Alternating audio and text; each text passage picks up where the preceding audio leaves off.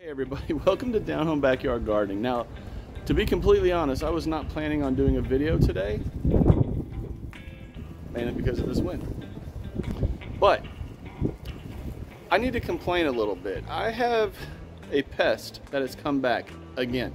Now, I've done 2 videos on peppermint and how once you get it in the ground, in your soil, in a garden, in a raised bed, you can't get rid of this doggone stuff.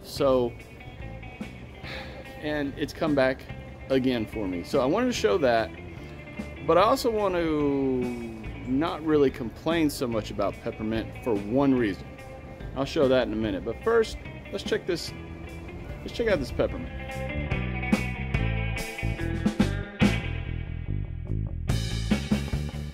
Okay, if you look right behind me, I've got peppermint growing again in this bed right over here. Now, if y'all have seen those other videos, you know I did everything I could to try to get this out of here. And if you leave one little root of this peppermint or spearmint, any kind of a mint in your soil, it will grow back. It is quite literally a weed. But let's look at this. As you all remember, this is the pineapple sage plant right here. I don't know why it's leaning forward so much. It usually doesn't do that, but this is the problem. This peppermint that is all peppermint. Every bit of that I try to get rid of. And if you all remember that other video, which I'll put the link in right here, it was all the way across this bed, completely covered it, and I thought I had it gone, but there's peppermint. Again, there's peppermint. I swear, you just can't get rid of it. But if y'all, let's go look at the peppermint over here. Now, this peppermint is way bigger.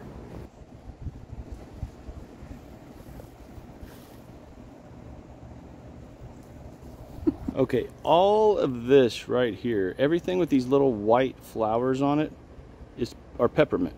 And then I have peppermint right over here and right over here.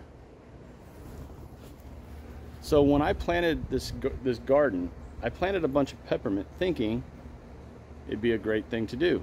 It's not. You cannot get rid of it once it's in the ground. But I'm going to show you the added benefit to having the peppermint here, which actually kind of surprised me, if I'm going to be completely honest with y'all. Now, I'm going to try my darndest not to get stung, but there are so many pollinators just everywhere on these plants, on these flowers. I mean, look at them. There are just numerous.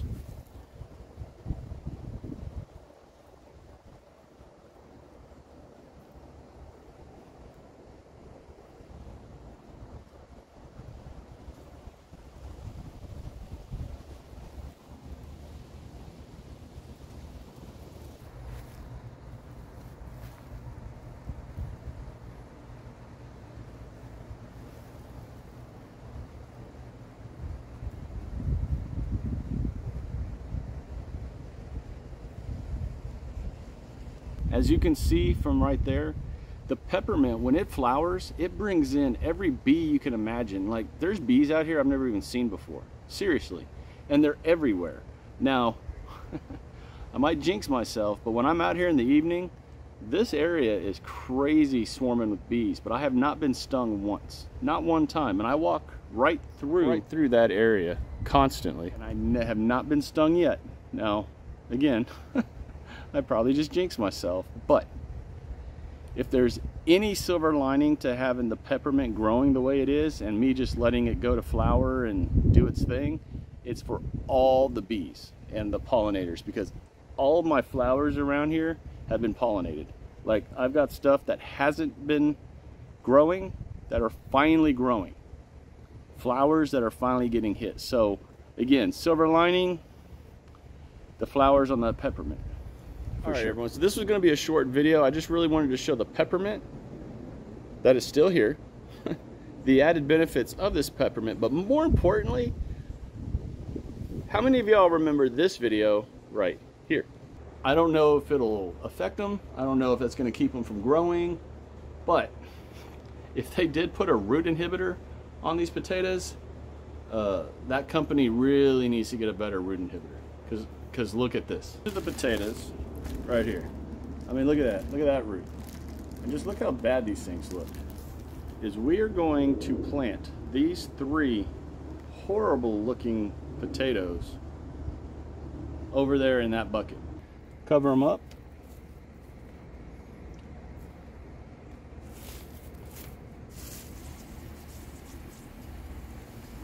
Okay. So yeah, I just checked that pot, or I'm sorry, that bin, and this is what I found. As you can see right there, all of this is new growth from those pantry potatoes. So it doesn't matter how bad they look. Apparently, if potatoes have the roots on them, they will grow. Okay, so if y'all remember, I did say that I thought something would grow. If I had to bet, I think they're gonna grow. They might not grow really good, but I think we're gonna have growth come up out of the ground. I don't know. I'm excited to see though. Now, it is growing. They are growing, and if you can't tell, I am very excited because I didn't think anything would happen. Honestly and truthfully, I really didn't think anything would happen. But they're growing. Now, whether they're going to put on big tubers and actually produce big potatoes, I don't know. I mean, we'll know in a few months. But the fact that those nasty, jacked up looking potatoes are actually growing is just shocking to me, and I'm excited. So I didn't want to wait until August's garden tour. I wanted to go ahead and show you all right away when I first saw it that there is life. They are actually growing, and that experiment so far is successful. So I'm excited about that. All right, everyone, so that's the video. Again, short video, wasn't going to be long, but I wanted to show you all the peppermint and all those crazy bees and those potatoes. I mean, I got very excited when I saw those potatoes. So, okay, so I know this was a short video, but if y'all enjoyed this video, hit the subscribe button, hit that bell so you're always notified whenever I upload a video. Like, share, comment, check out the Facebook and Instagram pages. And as always, everybody, shine bright and harvest hard. Bye. So as y'all remember, this is the peppermint the pineapple. As you all remember, hit the like button.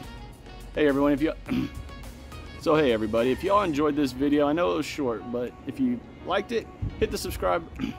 Hey everybody, okay, so I know this was a short video, but if y'all enjoyed this video, hit the subscribe button, hit that bell so you're always notified whenever I'm excited about that.